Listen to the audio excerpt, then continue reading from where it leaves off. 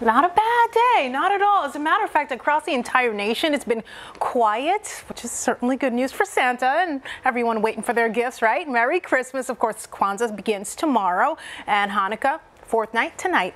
Mostly clear skies expected throughout the day, so we'll get plenty of sunshine.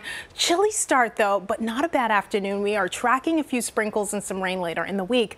Right now though, temperatures are below freezing if you're out in the Hudson Valley, as well as parts of Connecticut there. Stanford coming in at 30.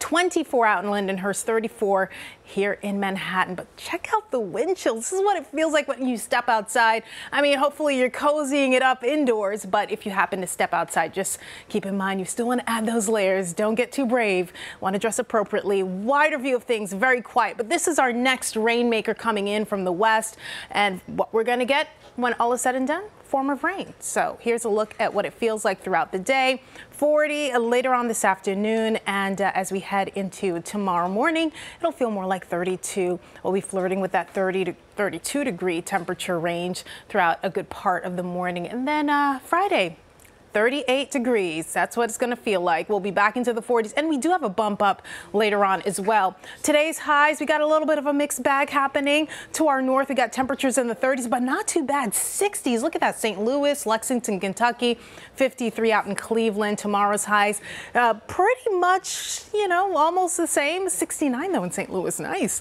All right, so here's what's happening. 7-day forecast indicating that we are in the 40s today, tomorrow, and check out Friday.